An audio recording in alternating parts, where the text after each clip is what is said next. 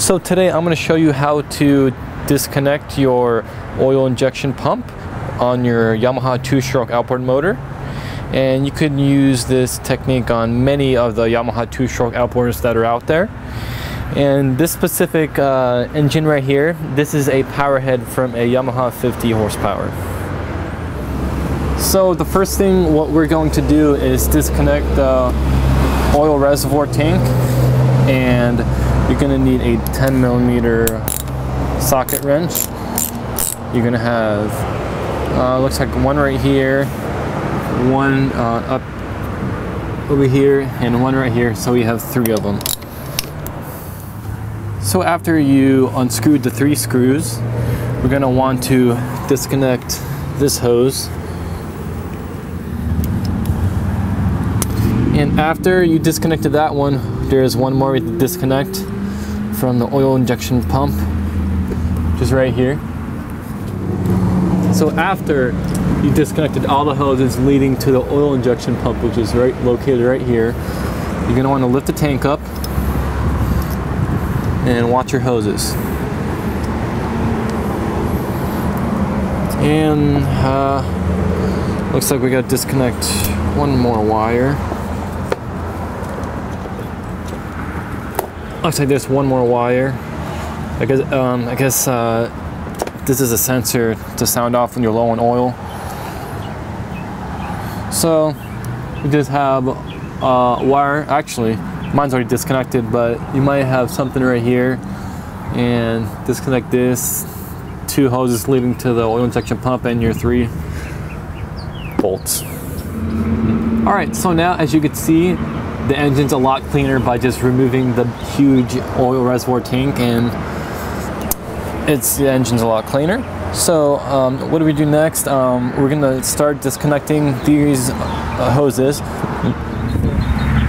Now this lever right here, we could disconnect this, because what this does is as you increase your throttle on the other side, I can't really do it, but as you're increasing throttle, you're letting more oil feed to the carburetor. So this is going to be useless to us. To disconnect it, there's a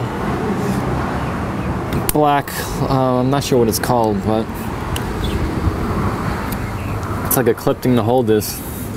But all we do is use this clip out of there. We're going to pull this out just like that. Little washer, put on the side. This will slide.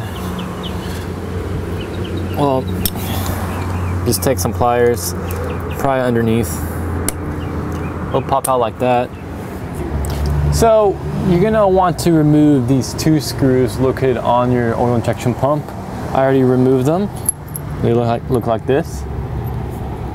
2 of them. And then you want to slide your oil injection pump out. Wiggle it back and forth. And right in your pump right here, you want to take this out. You do just like that. And you want to reinstall your pump right back on your engine block. Put your bolts back on, tighten everything up, and we're going to move on to the next step. So right now I disconnected all the 3 hoses and the arm right here.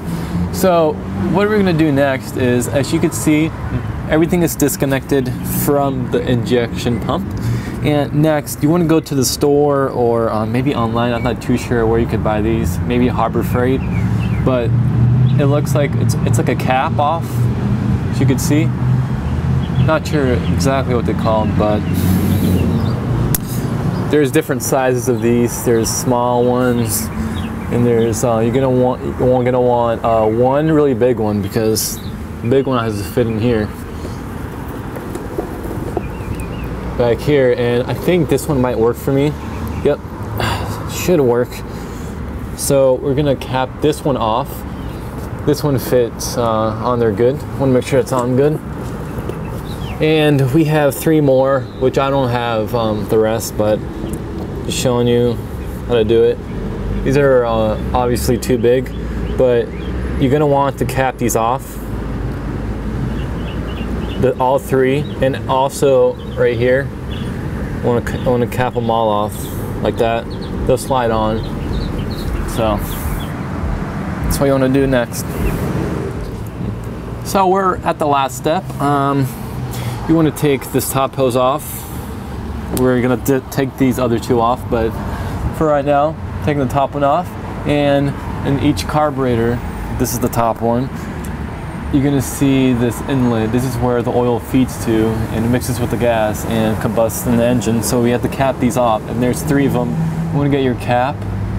You wanna cap it off just like that. And for the middle one and the bottom one, it looks like we're gonna have to take off the carburetors to actually take the hoses off and properly put the caps on. I do not think you could put it on with the carburetors on, so I have to show you how to take the carburetors off, which isn't too difficult.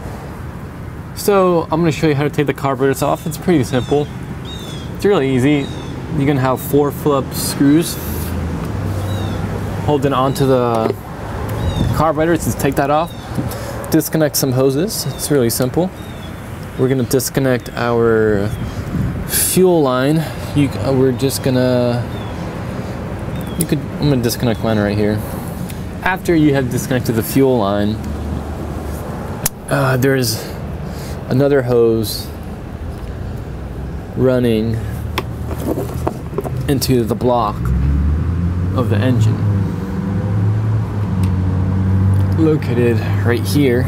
And you could take it off either off the carburetor part or on the engine itself. I'm gonna take the one off of the block because it seems to be easier. There is a ground wire running to the engine block, 10 millimeter. You want to take that out, put the screw back in or somewhere safe so you do not lose that screw. So I'm gonna have to flip the engine because there's some stuff on the other side that I need to unscrew.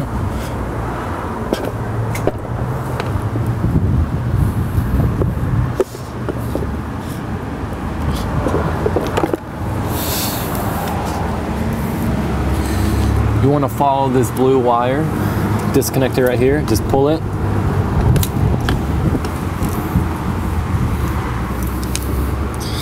And now you want to get your 10 millimeter and start wrenching on these carburetors. So after you got your last screw off the carburetor, looks like there's one more hose.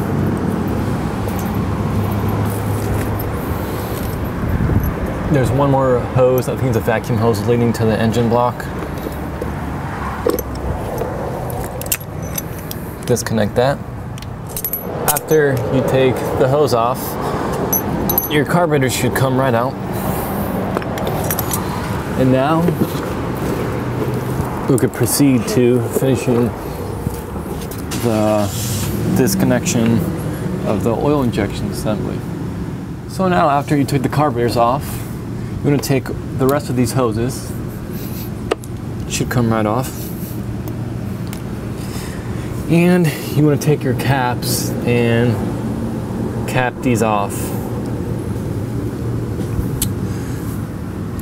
You want to make sure you cap the top one, the middle one, and the bottom one. And after you cap that off, you just want to clean, you could clean your engine up a little bit. And before you reinstall the carburetors, you want to inspect them for these O-rings and make sure that they do not have any cracks. And if they have a crack or if you're missing one, make sure that you replace it. And these gaskets are not cheap at the Yamaha dealership. So if they don't have any cracks or anything, you're fine.